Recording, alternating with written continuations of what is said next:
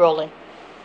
Okay, we're gonna load the pack with gear for what is typically for a one-day canyon.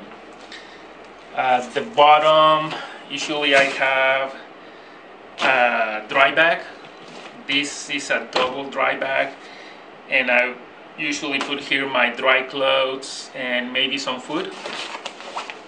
This goes at the bottom.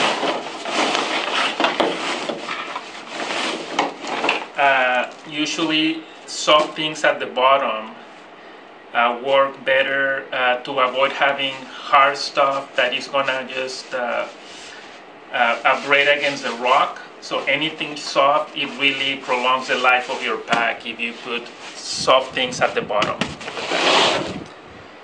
The next thing will be a dry keg for electronics. If I have my phone or GPS or something that is water sensitive and is critical that doesn't get wet, I put here on this small keg and put it in. I don't put the keg at the bottom because when the bottom, again, something hard against the bottom will really make the abrasion worse on the fabric.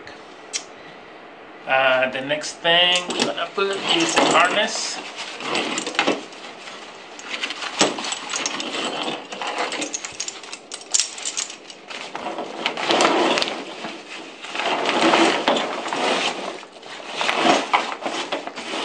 Harness,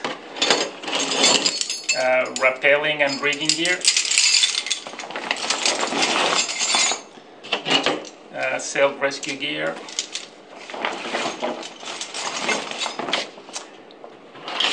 helmet,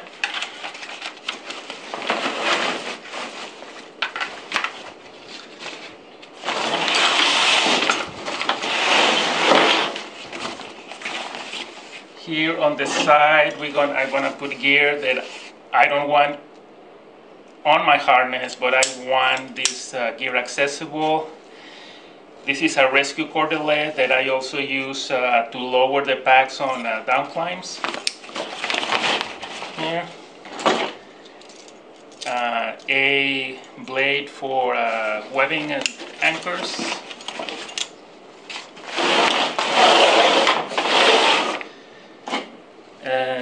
Another dedicated foot loop for long ascents or rescues.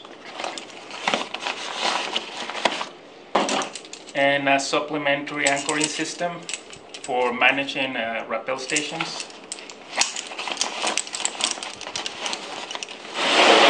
Alright. So now we have plenty of space here for water or food.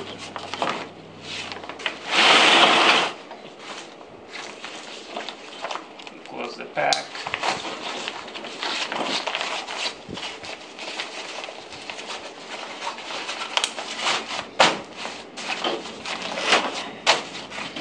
If I'm going to carry a large rope bag for a particular canyon,